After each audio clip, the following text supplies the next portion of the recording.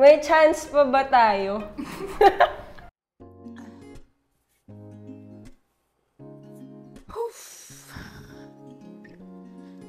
Dito na tayo sa wakas. Kabahan ako. Samahan mo nga ako. Samahan mo ako. Dali, greet natin sila. Greet natin sila. Hi guys! Welcome back to our weekly routine. Welcome back to our yearly routine. Si Shanti. Kung namimiss nyo na siya, ito na itsura niya. Ganun pa rin. Walang masyadong nagbago.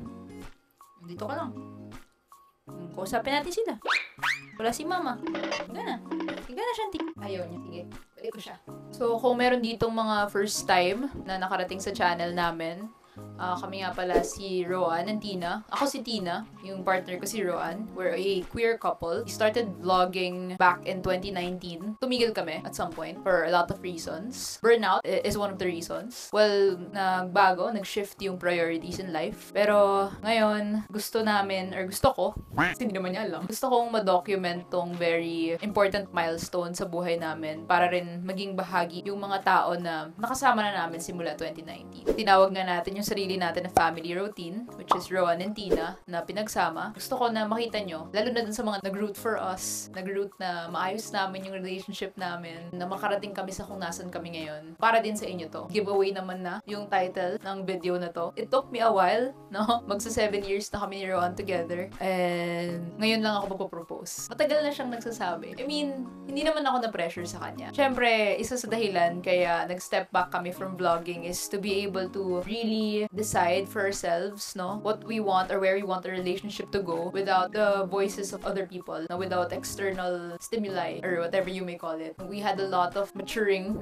to do, no, ang dami naming ginawa na different forms of counseling, improving ourselves. Ayun, this year na pagdesisyonan ko na mag-propose sa kanya. Pero inaantayan ko, naghahanap ako ng tamang tempo kasi I want this proposal to be really special in the sense na babalik-balikan namin yung araw na yun. Years from now, kahit may mga anak na kami, babalik-balikan namin kung paano nag-umpisa yung quote-unquote forever namin. So, samahan nyo ako sa planning, no? Ikikwento ko sa inyo, ipapakita ko sa inyo kung paano ko ginawa yung planning na to. Siguro meron sa inyong mga nagtatanong kung bakit ba ako magpo-propose kay Roanne knowing na wala namang same-sex marriage dito sa Pilipinas. Well, I'll answer that with a question. Para sa inyo, ano ba ang essence of a marriage? And I'm not referring to the legal definition, of course. I'm referring to its essence. Kasi when we say its legal definition, in the Philippines, it's defined as a special contract of a permanent union between a man and a woman, entered into in accordance with our laws for the purpose of family life, etc., etc. So, of course, we're not pointing at that. Kasi una sa lahat, man and woman nga ang pumapasok sa isang marriage. So, knowing na wala namang same-sex marriage sa Pilipinas, bakit ko pa ba gagawin to? Anong point? Kung wala namang ganitong rights na ina-afford for queer couples.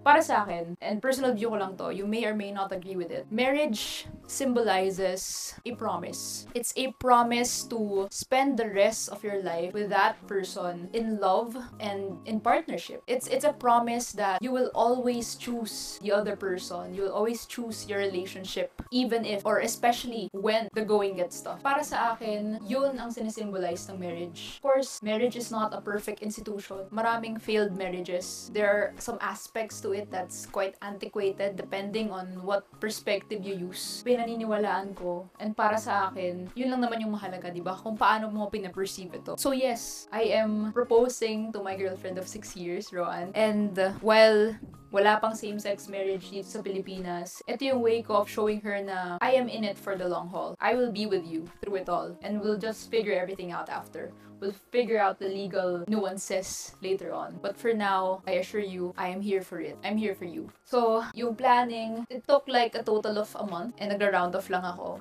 I started with choosing a ring. Yun naman talaga yung simula. Nung moment na na-realize ko na sure na talaga ako na magpo-propose na ako ngayon, na itutuloy ko na to. Siyempre, ang una kong inisip ay pagbili ng singsing.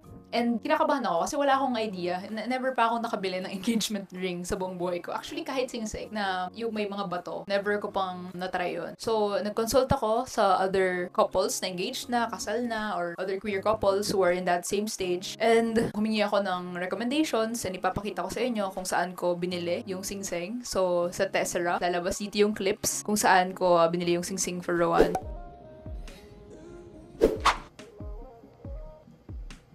Sweet naman. Sweet naman. Ay! Akala ko ang ikli. Ay, ang haba pa. Sweet naman. Beach energy. Kabila. Bulig. I wanna love you for good and for bad. And when we fight. Nilagyan ko ng background music. Thank you! Ikaw dapat ang bibigyan. Sige po. Sige, mami-check yung Sige. Ay, baliktad. Thank you. Thank you po. Hindi naging mahirap yung pagpili kasi alam ko kung ano yung style na gusto ni Roanne. Ayaw niya nung may isang stone na very prominent. So, gusto niya parang equal yung size ng stones. So, yun yung napili ko. The moment I saw that half eternity ring, I said, oops, ito na. Ito na talaga. Special thanks to Tessera for that really smooth transaction and for assisting me throughout the process. After kung napili yung singsing, dito ko naramdaman na, ito na talaga. Itutuloy na natin to. So, yung pangalawa ko namang hinanap ay venue. Marami akong kinuusap. Una, naghanap ako sa Facebook ng mga venues for proposals, ganun, or wedding venues. Kasi yung feels na I'm after is, I want the venue to be, to feel extra romantic. But at the same time, gusto ko parang medyo, I don't know what's it called in architecture, interior design nomenclature, but I want it to be like medyo luma, medyo vintage yung style. So, what I envision for this proposal is that, siya, very intimate. Kaming dalawa lang. Inisip ko before na gawin in front of a crowd, but I just don't want to subject her to a public proposal. Kasi parang, baka ma-pressure siya. So, inisip ko yung kaming dalawa lang. Just the two of us. And of course, yung staff and crew nung restaurant. So, naghanap ako, ang dami kong inocular, or ang dami kong kinausap, and I ended up choosing this place. So, this is Lemuria. This is the day I went to do the ocular. So, I'll just show you the clip of me after I did the ocular.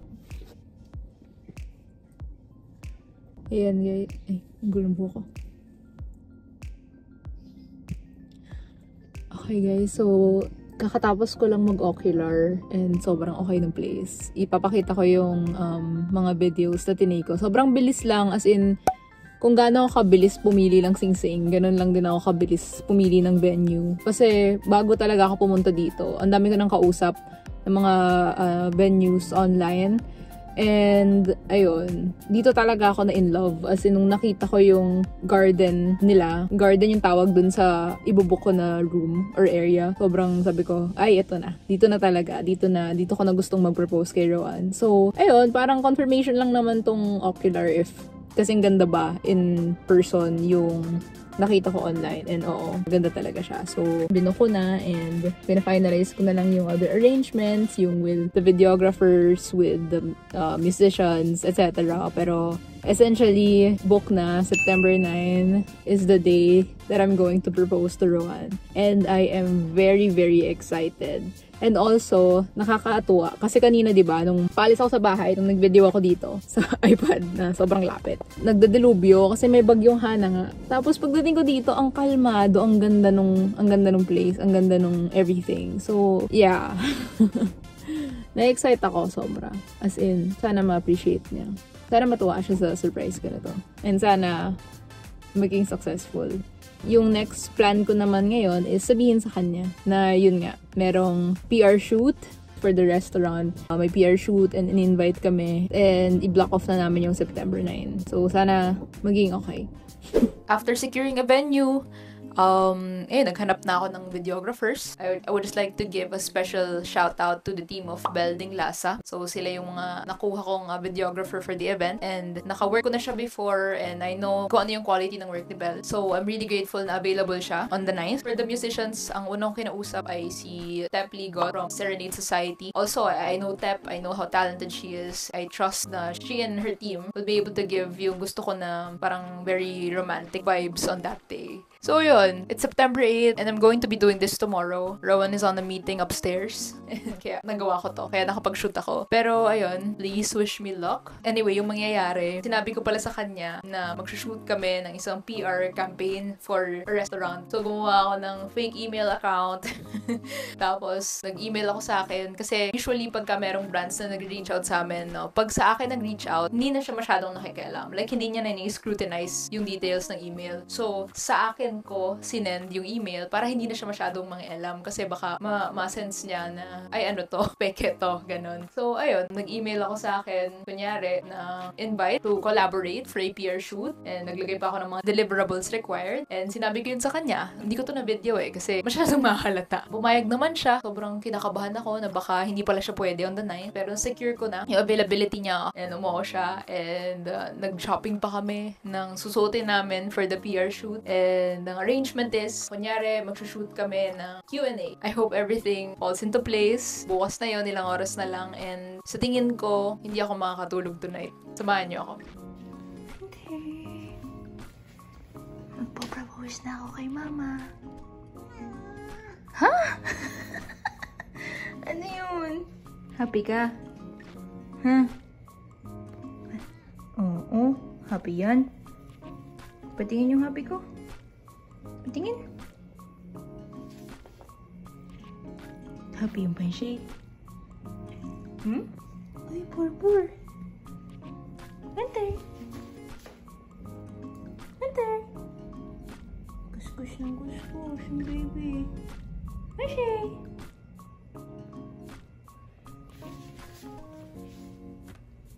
Snow. Snow. Uy. Rowan, kung napaparod mo to, this one's for you.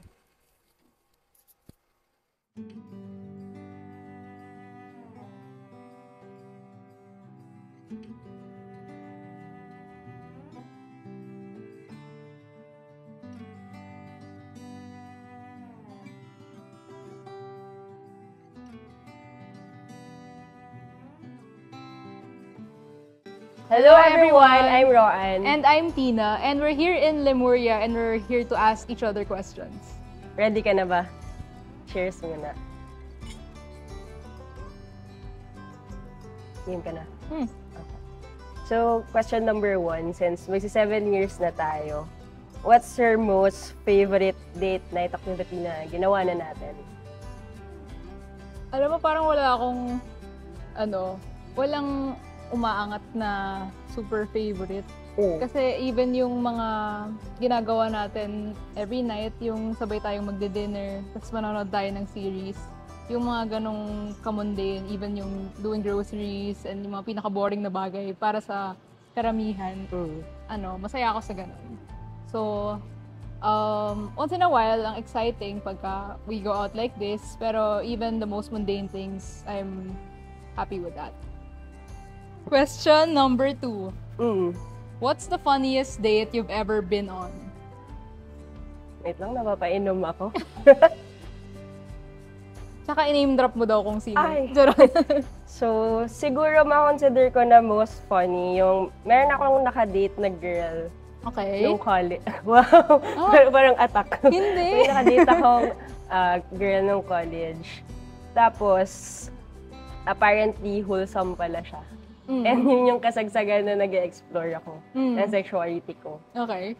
So, ang funny thing about doon is trinay kong baguhin yung sarili ko. Na maging wholesome. Oo, Ikaw, ako. si Roanne kayo, maging wholesome. Oo. So, yun na yung tinuturing kong funniest date since ang pinaka-activity na ginawa namin ay magkape at mag-holding hands. Okay, tama na, tawa ka. Follow up. Wholesome naman ako eh. Next question. So, question number 3 naman tayo. What is your most favorite memory of us dating? Most favorite memory of us dating? Siguro, labas naman tayo ng bahay, no? Ayaw mo yung sagot ko kanina. Sweet. Mundane things. Sige. Labas naman tayo. Alam mo, wala kasi talagang tatalo sa, sa day 1. Yung day na nag-meet tayo. I mean, magkakilala naman tayo before that. Pero yung day na nag-start tong almost 7 years na to. So, yung sa, ano ba yung title ng ginawa ko doon? Yung Along Katipunan. Yun Yes, lagi yung favorite ko. Yung story natin sa Along Katipunan. So, ano yung pinaka-summary ng date night natin for you nung sa first day? First day, pinaka-summary, para siyang very, serendipitous. Okay. Na after ilang lipat ng places, we ended up in the same bar. And third bar na yun para sa akin that night. I mean, hindi ako alcoholic. Gusto ko lang mag-bar hopping. Tapos, nagkataon na nandun ka. Diba? Nagkaroon tayo ng chance dun sa unang bar. Hindi tayo nag-usap. Ano lang, parang kinausap ko lang ng friend ko na nakita kita sa dating app. Tapos, hindi tayo nag-usap. Pero parang nagkaroon ng second chance dun sa next bar na, ayan, magtagpo kayo ulit. And hindi na natin pinalagpas. And 7 years, almost 7 years later, andito pa rin tayo. Lumabas na ako ng bahay,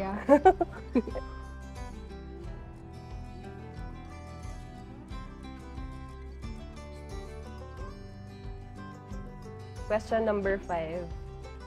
Name one thing do you like best about me? Hindi ko masagot through words. So, what if through song na lang? Wow, may ganon. Pwede pong mag-request. Wow. Legit ba to? Nakaka-pressure may mic. Hindi ba to prank? Hindi ko alam yung tono. Pwede mo ba akong sabayan?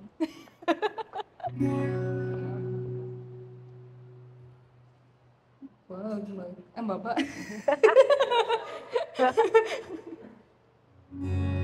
Wag magpaka kung ako ay di na maghihintay. Ba't ka nahiiyak? Wait lang. Ano? Saan man kapatid ang inalay ko, kung naman ang iyong pagtingin, ang lahat sa'yo'y ibibigay kahit di mo pinapansin. Huwag hindi ka paghahanapan pa ng anuman kapalit ng inalay ko. Sadyang ganito ang nagmamahal. Hindi ka dapat mabahala, nanakit sa'kin Di ako prepared. kung hindi man dumating sa'kin ang panahon na ako ay mahalin mo, asahan mong di ako magdaramdam kahit ako ay nasasaktan. Huwag mo lang ipagkain na ikaw ay akin mahalin. Grabe, ilang beses kong practice yun, minemorize. Pero pag nasa moment ka na pala talaga, hindi mo na alam kung nakakalimutan ko yung words. So, totoo pala talaga yung sinasabi nila, no? Na pag nandito ka na sa punto na to, parang tinatakasan yung utak ko ng mga salita. Ang tagal kong inisip kung ano yung sasabihin ko sa araw na to. Pero, alam mo, wala akong mabuo. Kasi parang hindi enough yung words para ma-describe kung ano yung nararamdaman ko para sa'yo. Wait lang, huwag kang umiyak. Ang hirap magsalita. Nakakadala. Sige. Paano ba to? Roanne, ours isn't an easy love.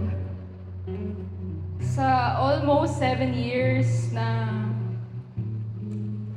magkasama tayo, hindi ko na mabilang sa mga daliri ko. Kahit hiramin ko pa yung sayo. Kung ilang beses tayo nag-away, naghiwalay, nag-cool off. Pero sa kabila nung lahat ng nangyari, iisa lang yung kinababagsakan eh. Yung patuloy na pagpili natin sa isa't isa at sa atin.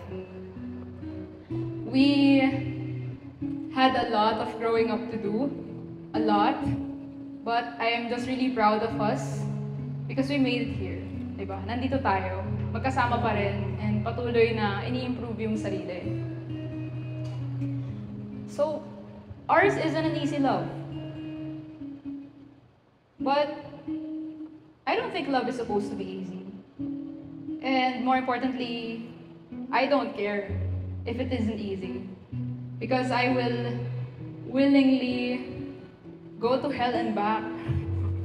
I would fight off all the homophobes if it meant having the privilege to love you and to be loved by you. I'm eternally grateful to the heavens for blessing me with front row tickets, full access to your life. Because the more that I get to know you, the more that I fall irrevocably in love with you. So, Roanne, for the lack of a better term, I have a question.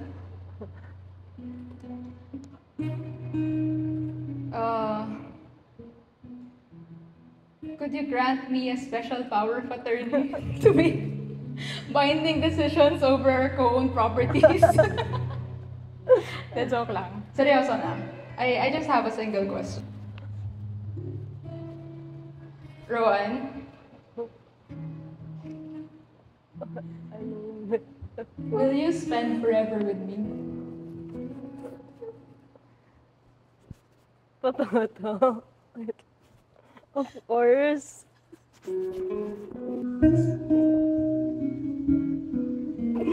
Nag-guess ka ba? Of course, yes. Of course.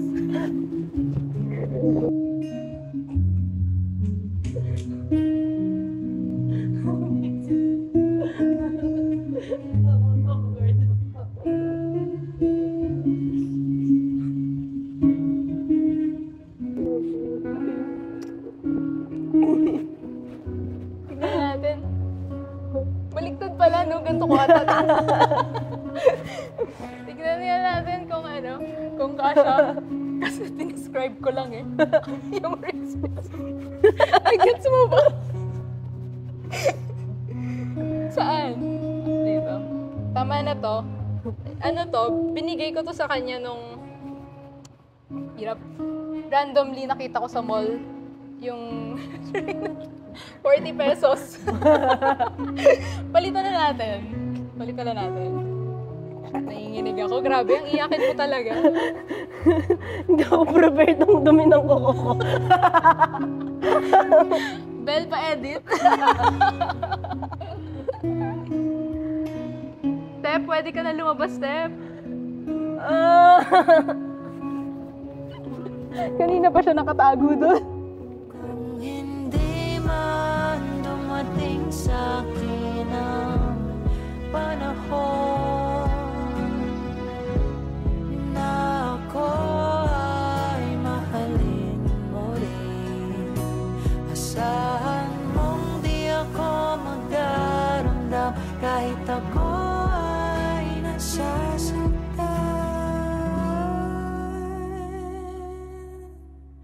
Huwag mo lang ipagkait na ikaw ay aking mahalin. Huwag magtaka kung ako ay di na naghihintay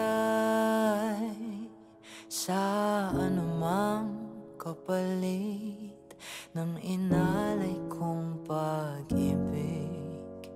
Kulang man ang iyong pagtingin, ang lahat sa'yo'y ibigay kahit di mo pinapansin.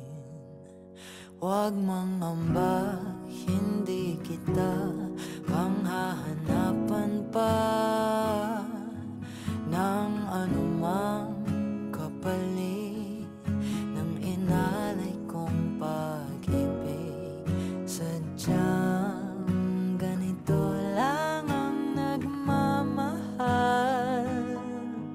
Hindi ka dapat mabahala, hinanakit sa akin walang-wala. At kung hindi man dumating sa akin ang panahon na ako ay mahalin mo rin, asahan mong di ako magdaramdam kahit ako ay nasasaktan. Huwag mo lang ipagkait na ikaw ay aking mahalin. Kasi wala talaga akong idea at all. Sabi ko sa kanya kanina, pwede ko nang ma-expect lahat ng pwedeng i-expect. Except this one. Ano yung iba pang pwedeng i-expect? Gusto mong kumanta, gano'n.